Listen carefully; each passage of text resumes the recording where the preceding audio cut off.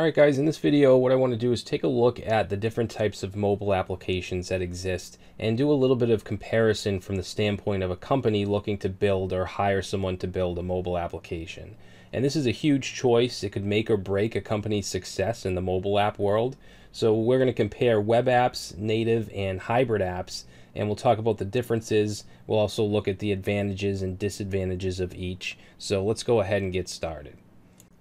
This video is sponsored by Zeekr. If you'd like to complete more online tutorials and spend less time struggling with the difficult parts, head over to Zeekr and schedule a live one-on-one video call with a web development expert of your choice to get personal guidance and feedback. Sign up at Zeekr.com or click on the link in the description below.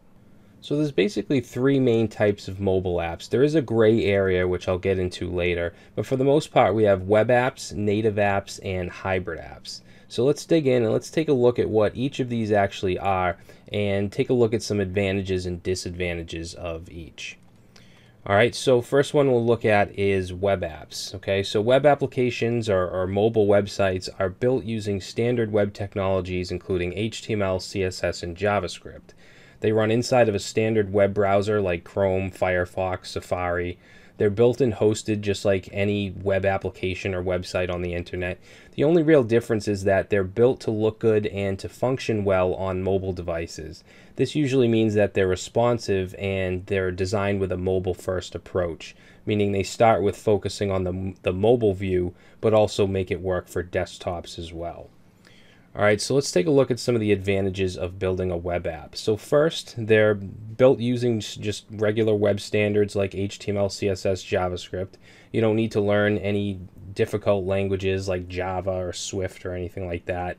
Any web developer can build a simple web app or mobile website.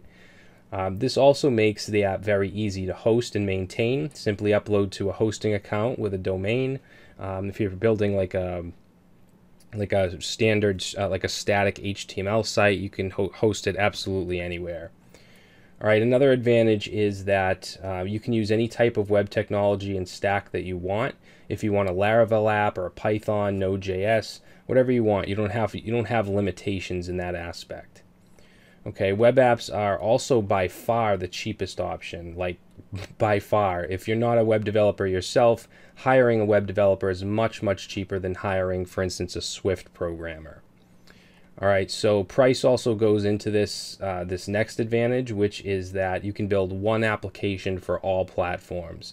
So iOS, Android, the 4 people that use BlackBerry and Windows phones. Your app is going to run on any device as long as it can run a browser.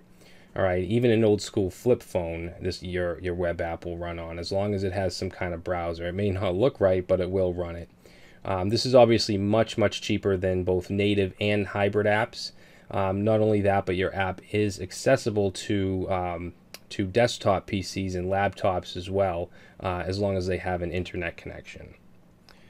Alright, so let's talk about some of the disadvantages, and there is quite a bit to building a web app. So the biggest is that it needs a browser to run. This means that the user has to actually go into Safari on their iOS device or Chrome or whatever browser they use on their phone, type in the URL of the app, and this is a really poor user experience. Web apps are also usually much slower than native apps. The reason being, native apps are created for that specific device. They're optimized to run on that device as well as possible. Alright, web apps are less interactive and less intuitive. Buttons don't have the same type of interacting effect as a native app does. Alright, like I said, you need to run the app in the browser, so you don't have an icon on your mobile desktop as you would if you downloaded it from the App Store, which also doesn't give a very well user experience. Web apps also cannot be submitted to app stores, so you would need to turn your web app into some kind of hybrid app, and I'll go over that later. Alright, if you wanted to put it in a web store. So most web apps cannot interact with device utilities. There's no API, for instance, for the camera, for geolocation, or any of those features, for the most part.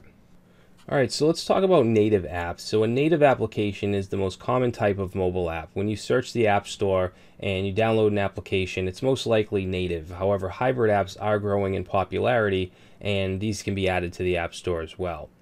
But a native app is built for a specific platform. An Android app is coded in Java, and it uses the SDK for that platform. Same thing with iOS. It's written in Swift or sometimes Objective-C, and it's written for the iOS platform. All right, with that said, native apps are very, very fast, and that's because, like I just said, they're built for that specific platform. Okay, Android, iOS, Windows phones, they all have their own language and SDKs. Native apps are also very easily distributed into app stores, whether it's the Apple Store, Google Play, or the Windows Store. Native apps can be approved very easily. Native apps are also much more interactive and intuitive. Things run much smoother as far as user input and output. They can also easily interact with almost any feature of the phone, whether it's the camera, location, storage, the compass. There's an extensive API to work with just about any part of the hardware, and native applications can really get into that and do some really awesome things. All right, so for the disadvantages, there are actually some pretty hardcore cons about building a native app. So one, they're built for a single platform. You build an Android app in Java, and it's only going to work on Android. Your Swift app, however, will only work on iPhone. If you want an app for both Android and iPhone, or even Windows or BlackBerry, you're gonna go bankrupt because you're gonna have to treat all of these as separate projects that are really expensive. All right, now these are also much harder languages to learn. Swift, Java, much harder than learning JavaScript and HTML and CSS, or even some back-end web stacks. Swift and Java are just much more intricate. Hiring developers for these languages are very expensive relative to your standard web developer. In addition to being single platform, harder to create, way more expensive, they're also harder to maintain. All right, so these are some serious disadvantages when it comes to building native mobile apps. If you're a startup, some of these things make it impossible for native to be your first choice. All right, so that brings us to the final choice, which is a hybrid mobile app. And a hybrid app is basically a combination of a web app and a native app. It does use HTML and CSS and JavaScript, but it also runs inside of some kind of container or web view, usually through a framework. So on the surface, it can actually be perceived as a native app. All right, so there's actually quite a few advantages to building a hybrid app. So they're built on web technology such as HTML, CSS, JavaScript, so this makes them much easier to build. Of course, certain frameworks have, you can use Angular with Ionic, and you can use React Native, but under that you have just basically JavaScript. Okay, they're also much cheaper than a native app. If you're going to hire developers, a web developer is way more cheaper than a Swift developer. Another huge advantage is that you only need a single app for all platforms. If you use a technology like Cordova PhoneGap, which is like a wrapper for hybrid apps, you can build this, you can use that one code base, that same application for iOS and Android, and I believe even Windows Phone and BlackBerry. So you essentially have one code base to maintain as opposed to multiple apps. All right, of course, since hybrid apps run in a web view, there's no browser needed like with a web app. Okay, they can be published on all of the app stores. There's really not too many ways for a customer to even figure out that it is a hybrid app and not a native app. All right, they can be installed the exact same way. Hybrid apps also have access to device internal APIs, and they can access features like the camera, geolocation, the storage, things like that. A lot of this does depend on the actual framework you use, because there are quite a few, but most of them do allow you to do stuff like that. Hybrid app development is also much faster than native app development, because you do have that single code base, and you do have easier languages to work with.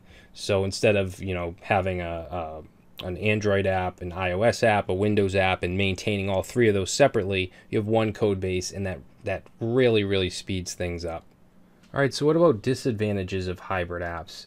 Well, they usually are slower than native apps. Like I said, native apps are specifically built for certain platforms in a certain language. Hybrid apps do have sort of a middleman to go through. They may feel a little bit more clunkier, but that's getting better as these mobile frameworks are progressing. All right, now hybrid apps, while much cheaper than native apps, they are more expensive than standard web apps because you have that wrapper framework to work with and maintain. But there's very, very few situations where I would choose a web app over a hybrid app unless desktops were a really big focus, okay, unless it wasn't truly a mobile app. Now, they can also be a bit less interactive with button presses and things like that. But as I said, these things are getting better all the time. Hybrid frameworks are relatively new technologies, and they're getting better every day. Now, there is an exception, or even a fourth type of mobile app, and that is apps built with platforms that use web technologies but convert the app into native components rather than just outputting into a web view. Okay, that's what frameworks like React Native and Xamarin do. I don't have much experience with Xamarin, but from what I've heard and seen, it does kind of the same thing. Unlike Ionic and PhoneGap, where these are essentially just web apps wrapped inside of a web view. But in my opinion, a React Native app is very, very close to a real native app in terms of performance. So these technologies are getting better every day. So what's the conclusion? I would say that unless you have an unlimited source of funds and highly, highly skilled programmers in Java and Swift, I do think hybrid or web-based native is the way to go. So here's some of the frameworks that can be used to create mobile apps with only knowledge of technologies like HTML, CSS, JavaScript, JSX. Now React Native and Xamarin are almost in a league of their own because they do in fact create native apps, and any web developer that knows React can actually use React Native. You also have other hybrid frameworks like Ionic, which is really nice, Mobile Angular UI, which I haven't looked into very much. Cordova and PhoneGap are basically wrappers that allow you to turn literally any web app into a hybrid app. And then you have other frameworks like Senka Touch and Framework 7, which I don't have much experience with.